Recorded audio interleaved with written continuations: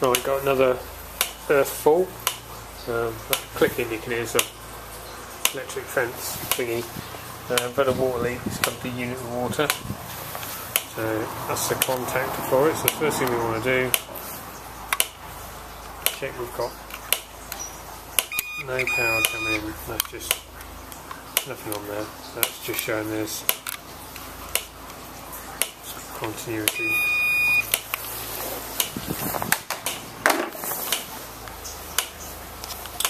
It's off on that switch. Next thing you want to do is see if you've actually got a short. So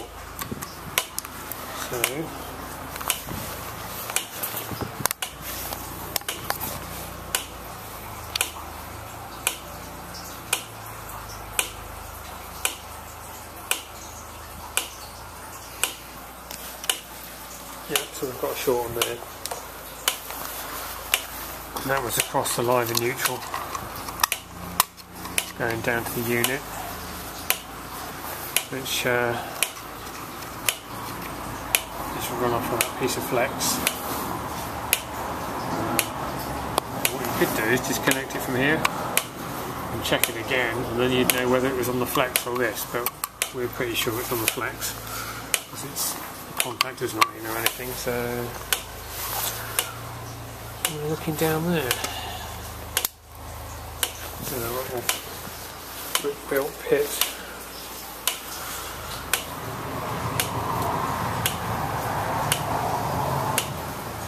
Oh, we can take some covers off.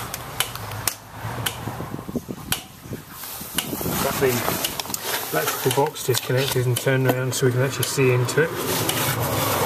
But I've done a little sketch of the relay where the wires come in. So I'm going to have to take them off to test them individually. Always do a little drawing, otherwise you'll be stuck trying to remember where they come from. We've got blues from lives, blacks from lives, blues on neutrals as well, so you wouldn't know which blue went where on them.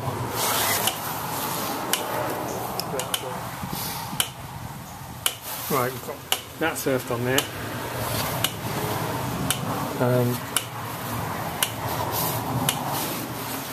We'll check it. Check it to earth. Yep, so we know we've got good earth.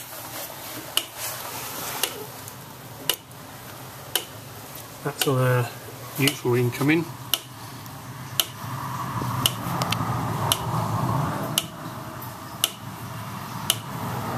That's fine.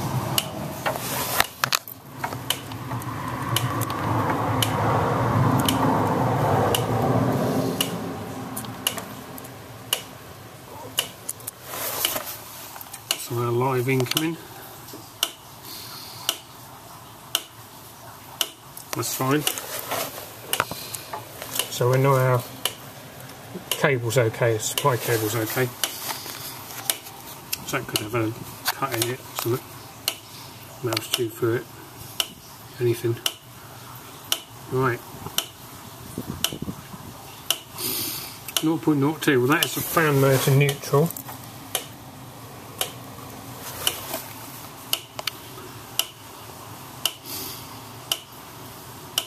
It's a fan motor live. So the fan motor is shorted out. Right, it could be in here, so we'll take that off. We'll take the wires off of there as well. Whole thing's been covered in water.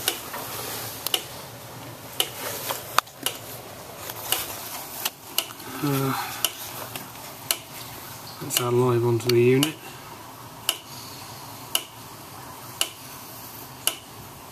It's a bit better, but it's not good.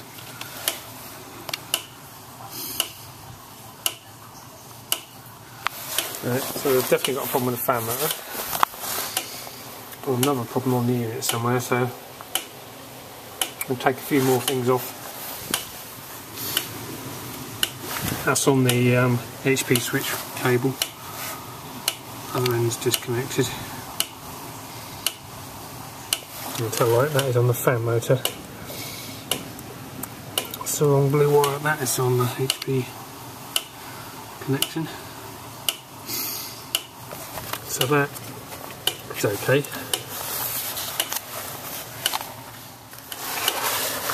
Alright, we've got that lead on the test lead on the blue wire from the run cap. It's not got an actual earth connection itself, so we'll just put the other lead on the case.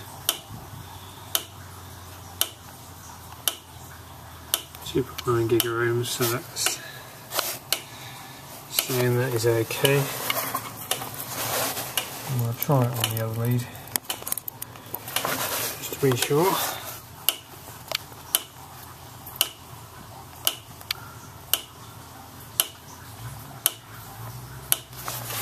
Something gigaohms again.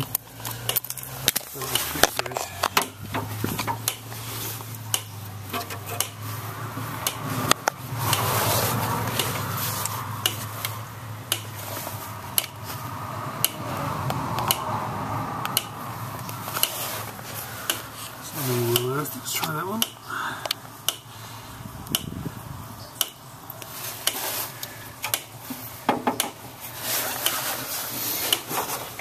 I need to get a good earth somewhere. Yeah.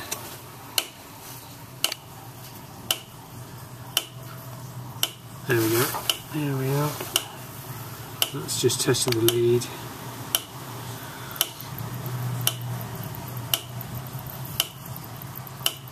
Luckily that's sparking, that's just on the case. So we know even the case is earthing out in the damp water, so that's okay.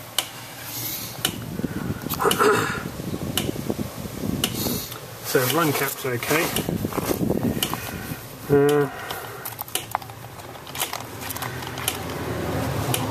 So far we've got a dustpan motor. Let's test some of those leads in here.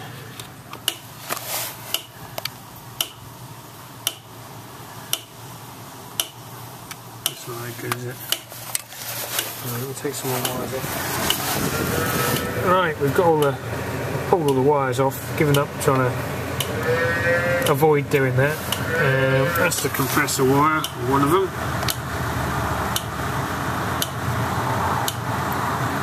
That's fine. Now, normally you'd test all three of them, but I've just done that anyway, so I'm not going to duplicate that. That is start cap. So, there we go, that's sorted out. Let's try this little relay, I think that'll be alright. Yeah. We might take it apart and have a look. Just saying that's a bit earthy for something that's still got no connections to it, so I think we'll have a look in there. So that's duff. That's duff. I think this is probably too bad. But now these things, they're sealed, apparently, you know, you can't get into them. But in that, under there, that's like silicone.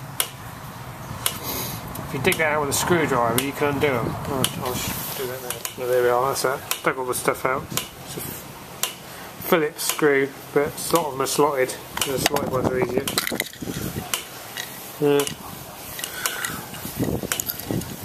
Full of water. Yes, you see the water on there. I think it's gone rusty. It's actually got running water on it. Look.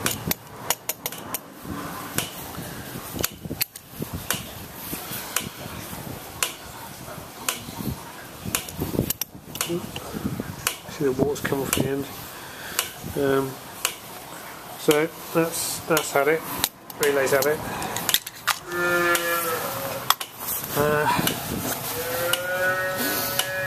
So we'll have a look at the fan motor now.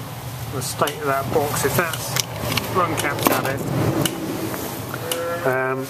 I'll check, although that's not shorting out the start cap's had it. The run cap, I'll check the capacitance on there. Because if that's faulty as well, it might be a better, cheaper option just to buy a whole new box with a relay and the caps with it, rather than trying to make that all work. If we've got to go and get a fan motor as well, we'll do that. Right, got the wires off the run cap for the fan motor. That's the other wires there floating in the air, so let's try again.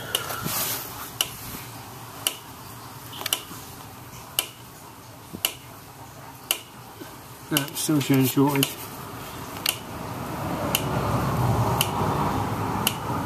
That cap is showing alright.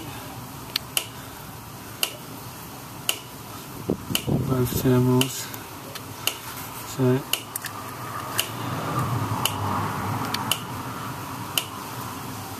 and that is just on the wires to the capacitor now, so it's in the motor. So let's have it.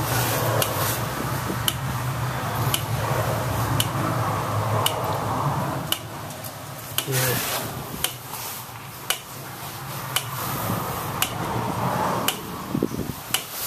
There's new motor, new cap, new relay.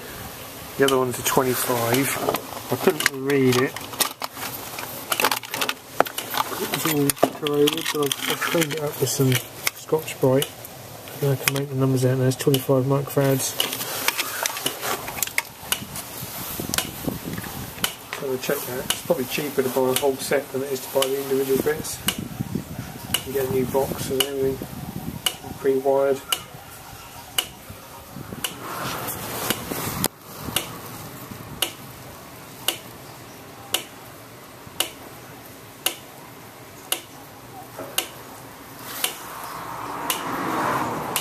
It's 18.8. It's a 25 cap. 10% plus minus 10%. So 22.5 or 27.5 would be fine, but that's quite a bit under there. So what I'd want to change, if I was buying parts, I'd want to change that. Even if I was just servicing it, I'd probably change it. So new start cap, new run cap, new relay. You might as well buy a new box. So labour in probably swapping that box over, swapping the new parts into there. You get the new box with all tails on it, easier. New box, new fan motor then by the look of it.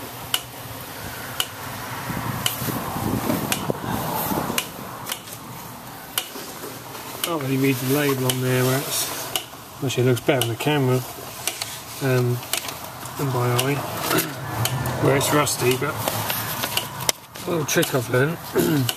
Get a bit of paper, hold it over there and rub over it with a pencil. It looks like it's a CAH, so 4518A. So go and look it up in the book and see if that's an actual number, or we can guess what it is from there. See if we can get one of these and see if we've got a fan motor in stock.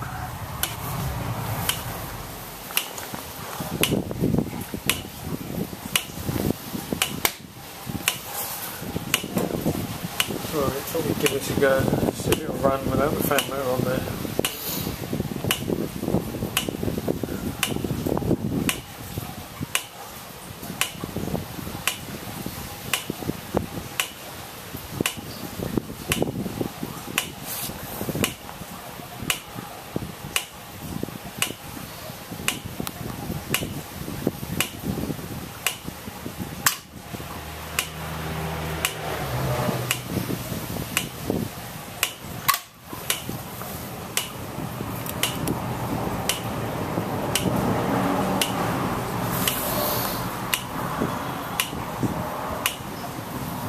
Well, it just didn't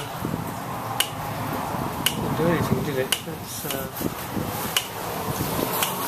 try again.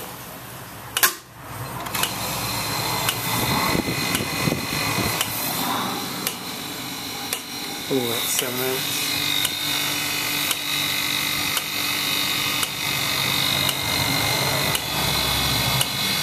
Well, she runs.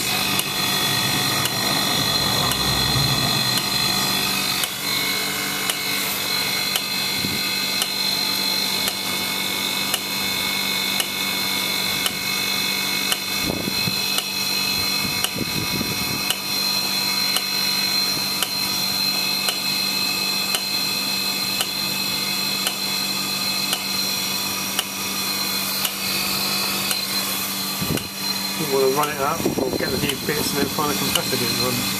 Just run for half an hour or so after it had a soaking.